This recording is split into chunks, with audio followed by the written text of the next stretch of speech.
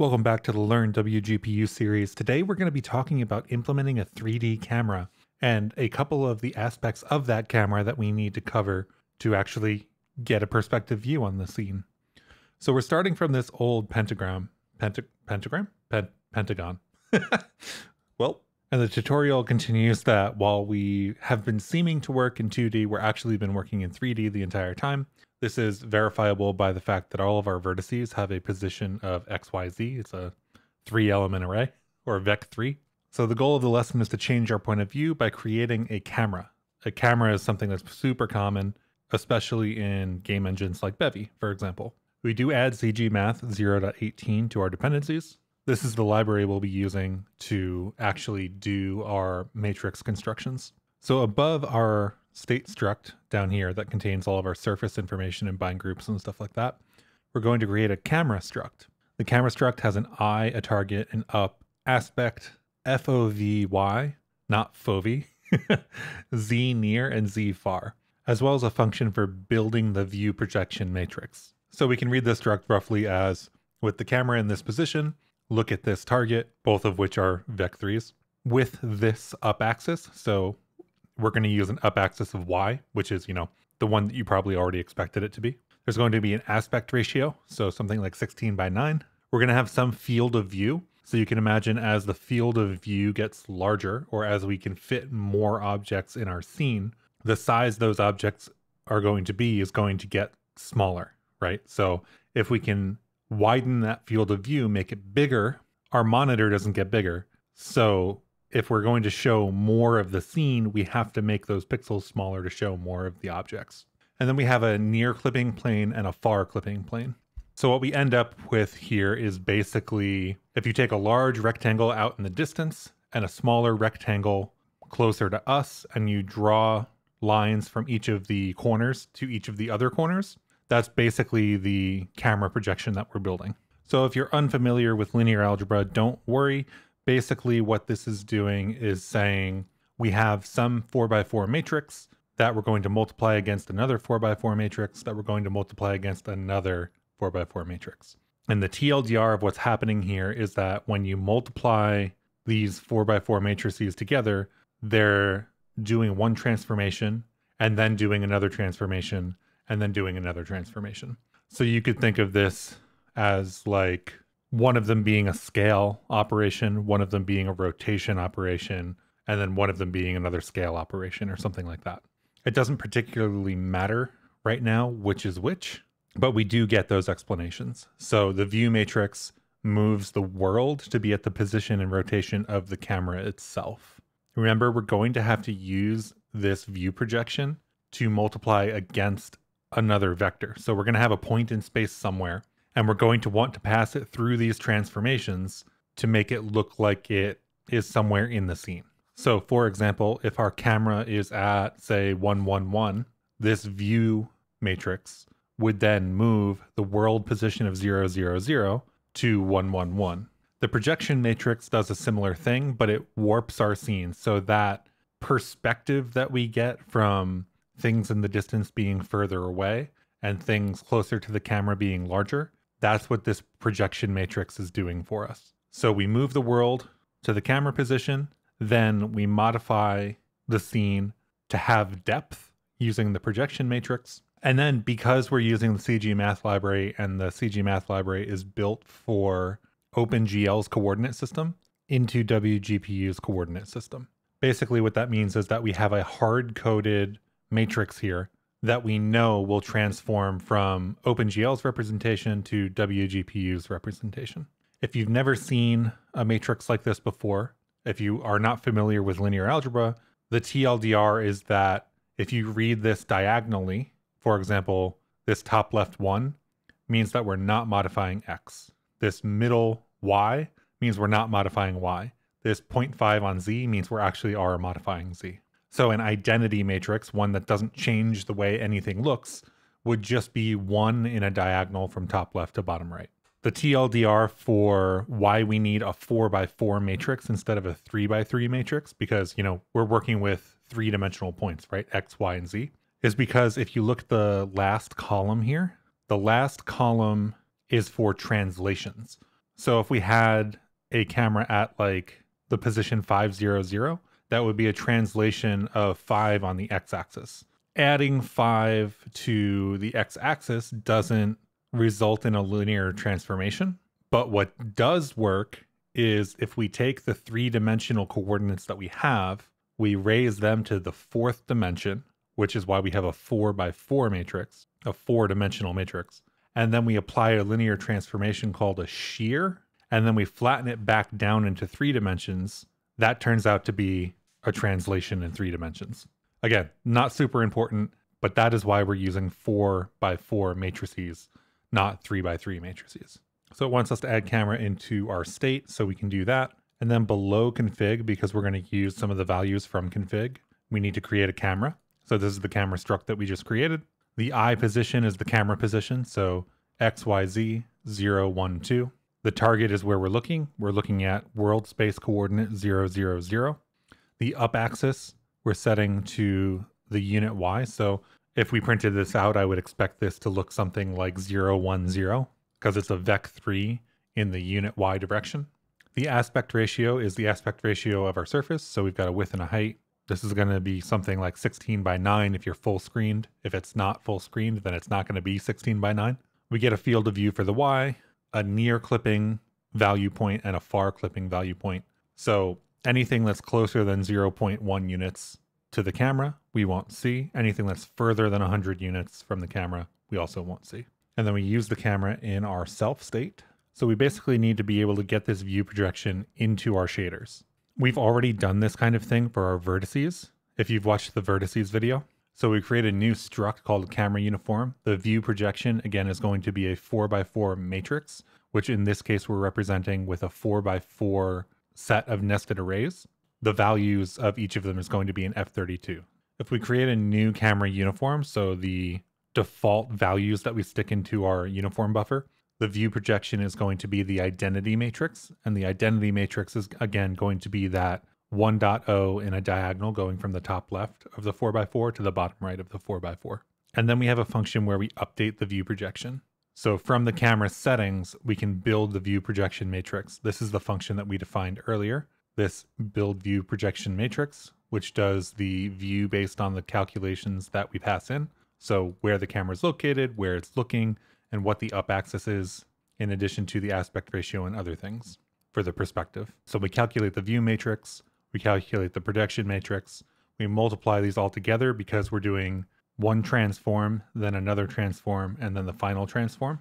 And then in new, after we create our camera, we'll set up our new camera uniform using camera uniform new, which is the struct we just created.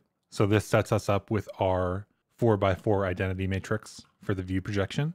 So we still need to update the view projection because we didn't start off with the, say, correct view projection. We started off with the identity matrix.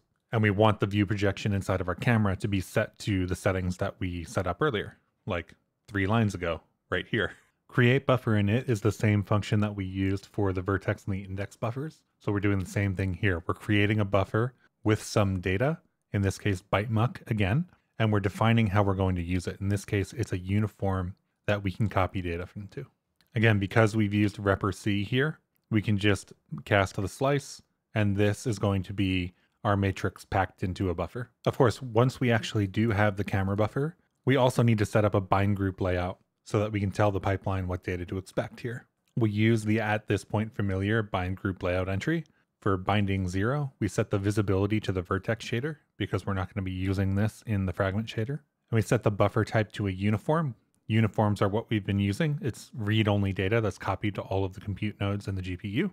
This won't have a dynamic offset because our data size isn't going to change at all. And then after we specify the bind group layout, we have to actually specify the bind group itself with the data that we're going to send in. So we've already done this before. We're going to use a bind group descriptor struct. We're going to specify the layout to be the layout we just created.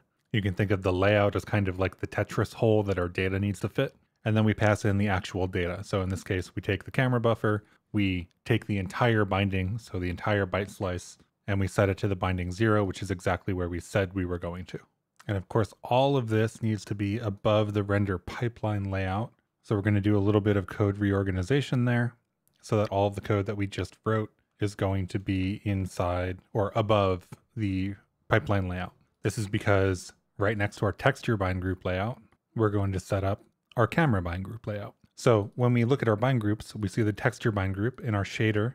Our texture bind group is group 0. So that means that our camera bind group is going to be group 1 because texture is 0 here in our layout specification for the pipeline, and our camera is 1. And of course, because we didn't before, we're going to add the camera uniform, the camera buffer, and the camera bind group to state, which means that we have to go all the way back up to state and drop the extra types in here. So camera uniform, Wgpu buffer, and Wgpu bind group.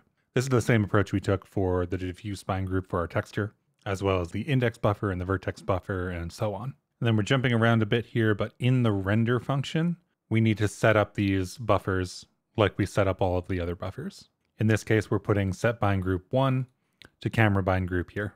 So just like we talked about before, group 0 is going to be our texture and group 1 is going to be our bind group. Now to use this data in our vertex shader, the first thing we have to do is set up the camera uniform struct. This struct will define the type of data that lives in our buffer and how to interpret that. So we call it a matrix 4x4 of values F32, which is exactly how we set up this data to pass it in. It was a 4x4 array of F32s. And then in group 1 binding 0, we have our camera uniform, which is that buffer. And then to calculate the clip position, which I'll comment out instead of completely replacing right away, you can see that instead of directly taking the model position, we're now taking the model position and we're multiplying it by the view projection. So the view projection is a way to get something from its world coordinates through to the way that we need to display it in our 2D surface. We talked about the transformations a little bit earlier that are happening here. We've got both the view itself, which centers the view on the camera, and then we've got the projection matrix, which makes it so that the items that are closer to us are bigger than the items that are further from us, effectively by changing the amount of size that we're using in both of those z indexes. It is important to note that multiplication order is important for matrix multiplication. So we put our vector on the right-hand side and our matrix on the left. Now I am a little confused because the image that they have and the image that we have at this point is not the same. Now I've checked the code and I can't see anything that is obviously wrong. I've debugged out the view projection. I've taken a look at pretty much everything. And what I have is basically the inverse Y of what this is. So I have my point up top instead of on the bottom. I haven't seen anything in the tutorial that indicates that these vertices should be flipped in any way. So I'm not sure why this is upside down compared to what we have. So again, our texture is fine, but the vertices are in the other Y direction, basically. I don't see anything different from our vertex position, and the end of the last tutorial gave us the same result that we currently have. So I'm going to go forward with the fact that this is a bug in the tutorial, or like this is just the wrong image, or the image didn't get updated with the updating of the tutorial or something like that. So let's get into the camera controller. Now they've decided to just hand us the camera controller code. So if we look at the camera controller struct, we get a speed, whether forward and backward, left and right are pressed, a process events function that takes window events and checks for each of those key codes and determines whether they're pressed or not. And then this update camera function, which sets up the forward direction and then normalizes it. Remember, normalize takes any vector and shrinks it or grows it to a vector length of 1. So this is giving us just a direction to move in, not an amount to move. And it uses things like cross product to determine the x-axis comparative to the y-axis and things like that. And basically just moves us around forward, backward, left, right using the keyboard. We stick the camera controller in our state, and then in the new function, we'll create a new camera controller. In this case, we can kind of do it wherever we want to because the camera controller new function, I believe, takes a speed, if I remember correctly. Yeah, so we're just passing in some speed. So it doesn't depend on any of the other things we're doing in new, which is great. And remember, this is still impl on state. So inside of our input function, we get a camera controller process events, which is the function we defined on the other struct. and we pass in the window event. Now this controls our camera, but it doesn't update the uniform. So the tutorial walks us through 3 options for doing that. One is creating a separate buffer and then copying the contents into the camera buffer uniform. And it says that this is how it's typically done because it allows the camera buffer uniform to be read only on the GPU, which means that it can do some speed optimizations for reading from that data because only the GPU really needs to care about it. We could also write to the buffer itself, or we can use the write buffer on our render queue. In this case, we're going to write buffer on the render queue. So in update, we'll get the camera controller, we'll update our camera, we'll get the camera uniform from our state, and we'll update the view projection. And then we'll use the queue to write the camera buffer using ByteMock, using the camera uniform data. So now if we move the camera, we can see that our pentagram is moving. So forward and backward, left and right. You can see that we aren't rendering the back faces. So if we kind of turn this around all the way, we don't actually see anything render. And that's our camera. So you can see as we go backwards, the view projection or the area that we are rendering using the back of our view projection is bigger than if we bring it closer, which is a smaller rectangle, which is that perspective that we're getting from this view projection. Now, one thing I found out interesting about the challenge here, which is have the model rotate on its own independently of the camera, is that they do have a model rotation, which is a CG math degrees struct. And then we construct a 4x4 matrix using CG math matrix 4 from angle Z with that rotation degree, but that is embedded in the view projection.